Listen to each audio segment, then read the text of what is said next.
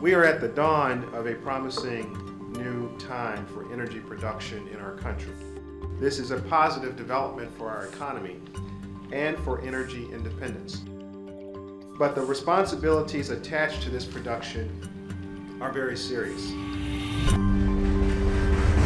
More crude oil is being shipped by rail than ever before, with much of it being transported out of North Dakota's Bakken Shale formation.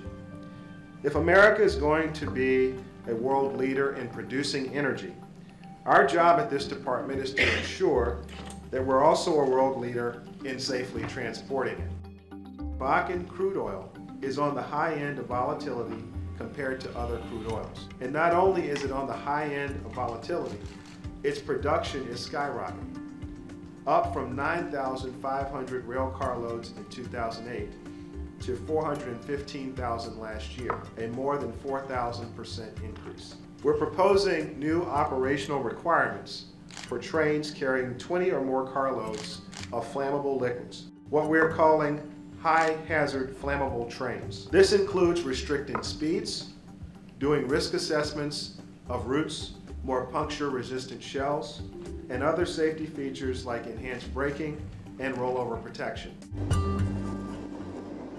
This volume of crude oil being produced and transported by rail just didn't exist that long ago. We must continue acting aggressively to ensure that it is transported safely.